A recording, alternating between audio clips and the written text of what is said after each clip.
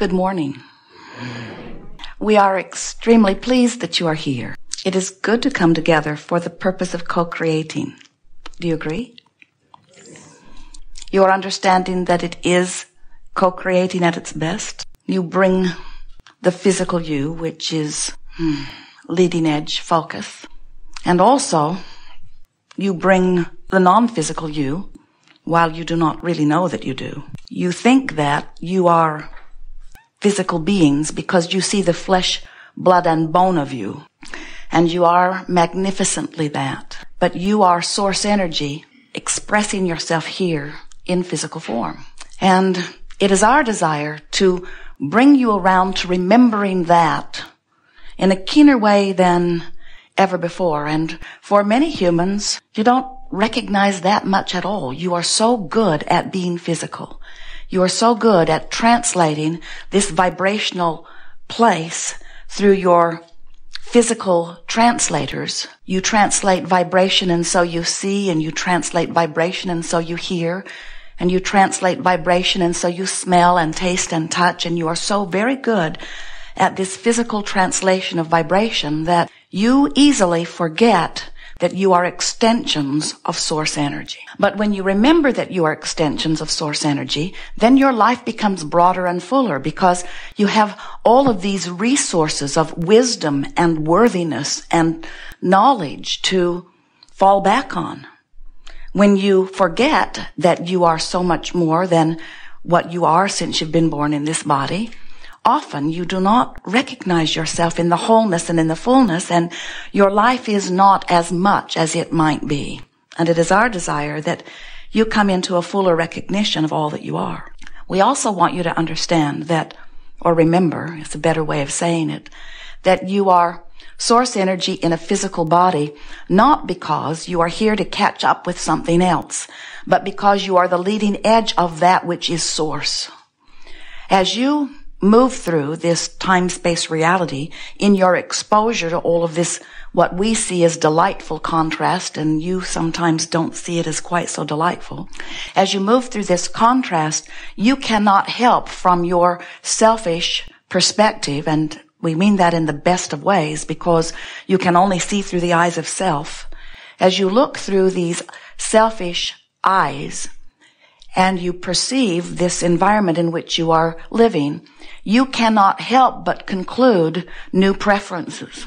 It just happens. It happens even if you are a one-celled organism. It happens even if you are a cell in one of your human bodies. Every point of consciousness, which is everything, is having some exposure to some contrasting experience and is selfishly and perfectly concluding a new preference. And that new preference is born because every point of consciousness is selfish. And when that new preference is born, and this is the part that you forget that we remember, that we want you to remember, because when you do, your life will be so much better. When that new preference is born, Source, which is the greater part of you, the non-physical part of you, immediately becomes one with that new preference. And the evolution of all species is because of that. And when you think about that in a broader context, you have to understand how wonderful that is, because if every point of consciousness is evaluating contrast, and every point of consciousness is coming to its own personal conclusions of what would be even better than what is, and if Source then, with all of its resources, we like that, resources of Source, with all of its resources are then becoming one with that new preference or desire, can you see how this ever-expanding universe is working perfectly? If you've been listening to us for a while, you've heard us say that when you ask, it is given. Every time, no exceptions. And we know that many of you don't quite believe that. We hear you say, if that's true, then where's my stuff? Because I know I've been asking and I am not seeing it showing up, and so it must not really be true. But we're wanting you to understand that when you or anyone, any point of consciousness, has an exposure to an experience that causes you to ask for something, that Source immediately becomes one with that on a vibrational level, it has already occurred. We want to say to you, and we can't really find ways that make you understand it easily, although as you look around you, there is not a shred of evidence to the contrary of this. But we want you to understand that when a new desire is born, Source becomes one with that desire, and that everything is first thought. And when it is thought upon longer, it becomes thought form, and eventually it becomes what you call manifested. So as we visit with you here, we know that you are in this fully manifested lifestyle. You see yourselves in your physical form, and most of what most of you want to talk about when we first come together is, how can I make my life better? How can I get the things I want and release the things I don't want? How can I improve my body? How can I get more money? How can I get the things I want? How can I get rid of the things I don't want? And we want you to understand that all things must happen vibrationally before they can happen physically. And a big part of what you want is already taken care of on a vibrational level, because when you ask, it is always given. But that gap between you giving birth to the desire and you receiving it so that you know you've really got it, that gap is what this workshop and all of our workshops is about. It's about why we are here. It's about how you close the vibrational gap between what you really have just become and what you are letting yourself be. Your life experience is causing you to become more constantly. But sometimes you don't let yourself become what that non-physical part of you has already become. Is that making some sense? In other words, 99.9999% of every creation is complete before they're complete vibrationally, before you see the physical evidence of it. And so often you are a long way toward the manifestation of something is just about to pop into your experience, but because you are counting on physical evidence before you really believe that it's happening, you sabotage your own vibration. You add contradictory energy. In other words, when you want more money on that vibrational level, it has become. But when you are beating the drum of, I don't have enough money, when you're saying, my parents didn't have enough money either, and our neighbors have far more than they need, as you beat that drum of the injustice of your lack of money, you hold yourself in a different vibrational pattern than the pattern of having plenty of money. And so you're not letting the money that you deserve, the money that you've asked for, the money that is being held for you in vibrational escrow, so to speak, it's yours. It's encoded with everything that you are. It is meant to be yours, but you've got to be a vibrational match to it, or it will not manifest in your experience.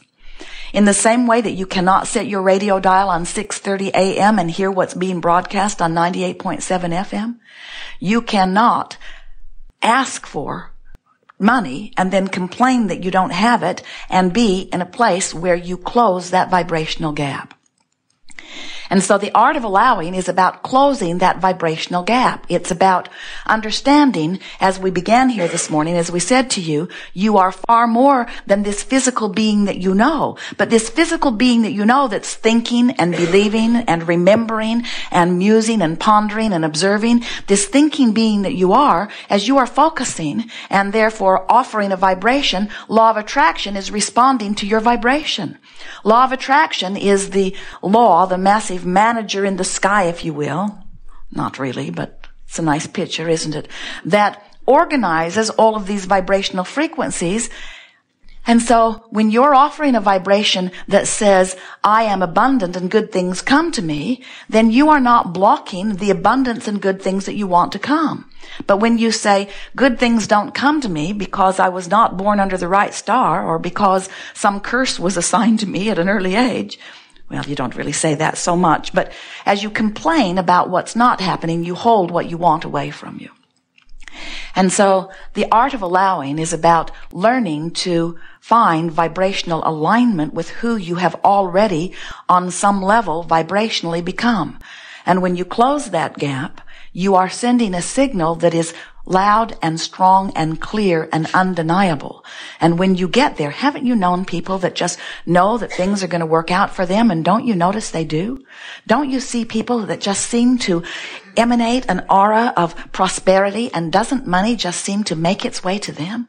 And haven't you at some time or other felt the injustice of that as you say, oh man, there are so many people working so hard and the money doesn't seem to be coming to them, and there are so many people that don't seem to be working hard at all and the money comes easily.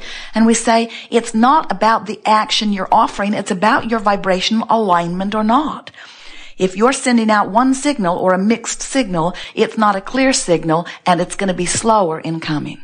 So the art of allowing is about closing that gap on any number of issues and getting yourself into the place so you're offering a clear signal so that you can be the full receiver of the things that you want, of the lifestyle that you want, of the feeling within your belly that you want, of the well-being that you want, of all of the worthiness that is already there for you, but that you are keeping yourself from sometimes.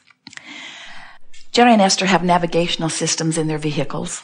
3 different kinds now. Magellan in one, OnStar in another, Pioneer in another, but they all work on the same premise.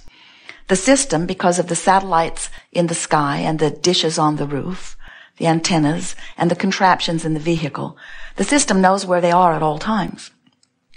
And so they program in their desired destination, and then Magellan calculates the route between where they are and where they want to go and gives them verbal and visual description. And as Jerry and Esther follow the prescribed route, Magellan just sings along. It's a woman's voice. The man's voice was far too bossy. And Magellan will say to them, if they deviate from the route, please proceed to the highlighted route. Please proceed to the highlighted route. Please proceed to the highlighted route. If Jerry and Esther are stubborn and do not, in time, Magellan will say, when possible, make a legal U-turn or recalculating route. But Magellan is only interested in these 2 points of vibrational relativity, where they are in relationship to where they want to go. Magellan never says to them, where have you been? Where were you yesterday? Please explain to me, where have you been since you graduated from college? Or, no, I'm not going to tell you. You asked me yesterday. You didn't listen. I'm not going to tell you today. That's your mother that does that. Magellan only has 2 things that are important. That is, where am I in relationship to where I want to be? And you have the same sort of guidance system within you that is always giving you moment by moment feedback on where you are vibrationally in relationship with that which you have already become. If you are moving in the direction of that which you have been asking for, then your guidance system is purring along also. But when you deviate from your highlighted route, from the path of least resistance, you feel vibrational discord in the form of negative emotion. So the emotion that you feel is literally giving you feedback about the vibrational relationship between what life has caused you to prefer and what you are actually doing in your right now focus. It doesn't matter if you're focused past, present, or future. It doesn't matter if you're remembering or if you're observing or if you're imagining. In any case, you are offering a vibration.